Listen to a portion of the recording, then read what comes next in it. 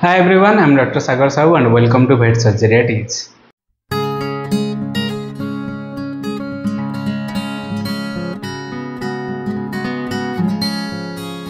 Today I welcome you another case report.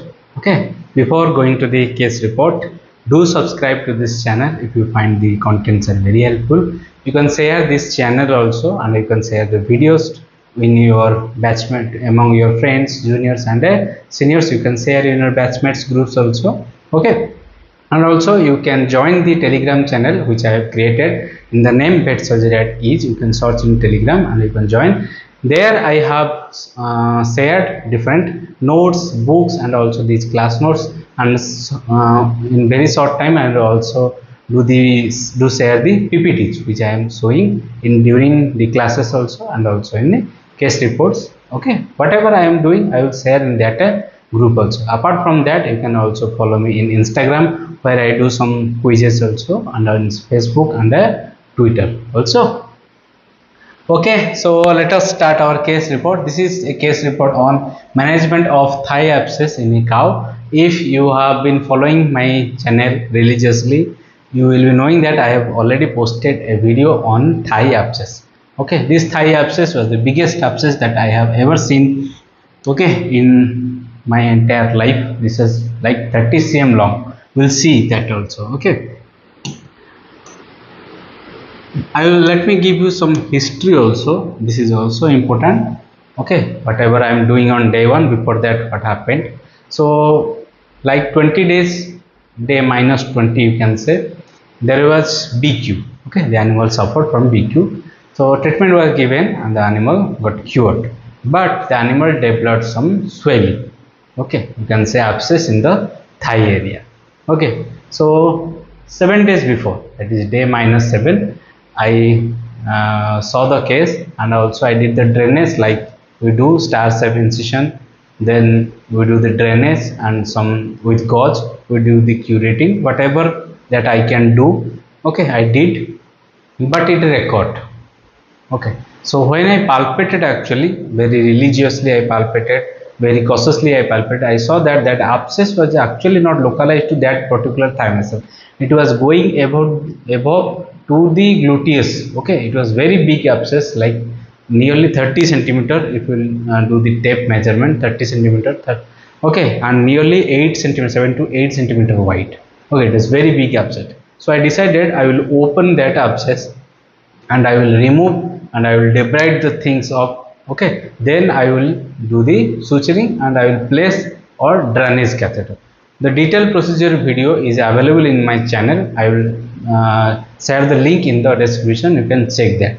Okay, here I will discuss what I actually did. In the video you can see only the procedure, but what I am doing, it may not be understandable from that. Okay, so on the day one I did the surgery. Before that I do the measurement. You know the formula, Lg square by 660. Okay, here length and girth will be measured in inches. Okay, it will give the weight in kg. Okay, it is essential you should measure the body weight before giving sedatives. I used here xylazine as sedative. Before giving xylazine, I told the owner to keep the animal fasting for 24 hours. Okay, then I gave xylazine at the dose rate of 0.08 mg per kg body weight intramuscularly. Okay, I used xylazine. After xylazine, I gave the incision. Okay, here you can see I gave the incision. Here this is a very clear picture. You can see the incision. Okay, see the pus things. Okay, these are pus materials. Here also there are some pus. These are basically part of the pyogenic membrane. Okay, I have already taken a class regarding the cyst, abscess and tumor differentiating. In case of abscess, I told you there will be pyogenic membrane. Okay, this is basically necrotic tissues. Okay, here if you can notice, see here. Here I have done some debridement. Those debrided tissues, see here. Okay, these are pus materials. See here. About 1 liter of pus came out. Okay, it was so big. I will show you how big this was. I didn't forget actually. See here, this is the swelling, and this swelling was going up to the gluteus like this. This was the swelling. See how big this is. This was 300 plus cow, 3 quintal above cow. You can see this one. And remember one thing actually, you may find some theory, or some persons may say that xylazine causes abortion. This cow was 6 months pregnant. I have used xylazine, still no abortion. If you will also follow some articles and also theory, you will see that in very less population, around 4 to 5%, it may cause abortion. This is for your information. So I did the debridement. I removed whatever the pyogenic membrane was there. Okay, here you can see some things are here and here. Okay, these are the things which are looking white, are basically part of pyogenic membrane, or you can say dead and necrotic tissues. It is very vital, you should remove as much as dead and necrotic tissues possible. Okay, remove all of them. If it is possible, remove all of them. Best thing to know whether you are removing correctly or not is bleeding. If you are removing the pyogenic, dead tissues do not bleed. Okay, only live tissues are bleed. Okay, so you have to remove the dead tissue up to that extent when you will see the capillary bleeding. This is the principle of debridement. Here, after the debridement, I placed the Foley catheter. This is the placing of Foley catheter. Okay, and here I have done the cruciate pattern suturing. Cruciate. Okay, some people also tell cruciate as cross mattress. Cross mattress. Okay, in my opinion, I do not prefer cross mattress. Okay, the term, because mattress is actually eversion suture. Okay, but cruciate is actually appositional suture. And one more thing here you should know, here the suture tension line will be like this. Okay, I am cutting along the suture line, that is why I am doing the appositional suturing. If I would have, if at all, cut against the tension line, I might have gone for the horizontal mattress or vertical mattress, because they are tension relieving sutures. If you want to know that when to prefer which suture, I have already made a video regarding the suture patterns. I will also give the link in the description. You should know. Okay, so here I did the cruciate pattern. Okay, here you can see cruciate pattern, and I fixed a Foley catheter regarding the drainage. Okay, here the animal has been recovered from the sedation, that is given xylazine. What are the treatments that I have given? I gave some antibiotic, that is I preferred ceftriaxone sulbactam. I gave some anti-inflammatory ketoprofen. I preferred ketoprofen.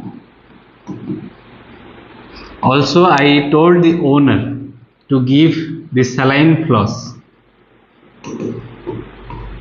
Saline floss twice daily. Okay, through this tube.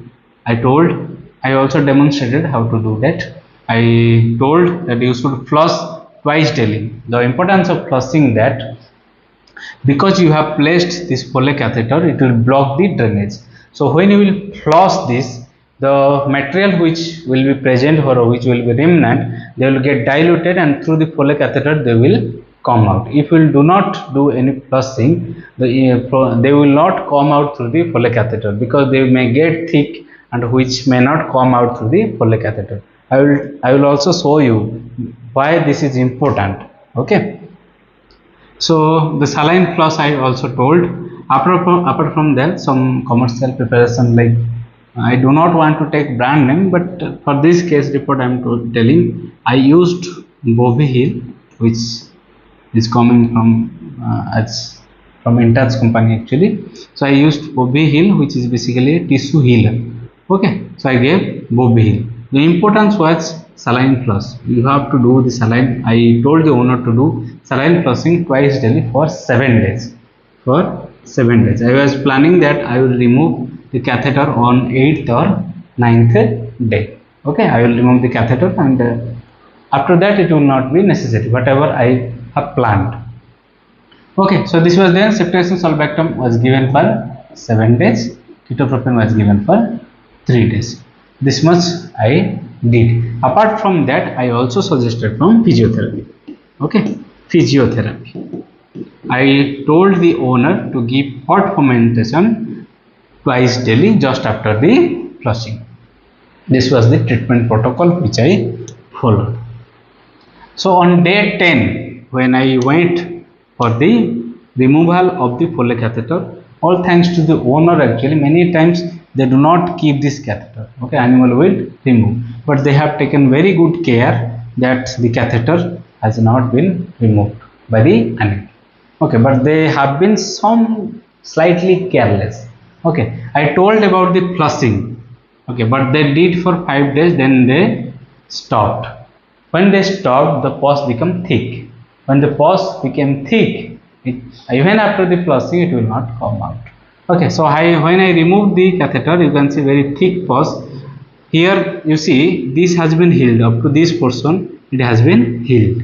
Okay, only the swelling is here because this has been healed, but still the pyogenic membrane, which is or the tissue, you can say necrotic tissues, which has come from above, has been accumulated here because the owner did not do the flushing after 5 days, or he stopped flushing. So these thick pus cannot come out to the Foley catheter unless and until it has been diluted.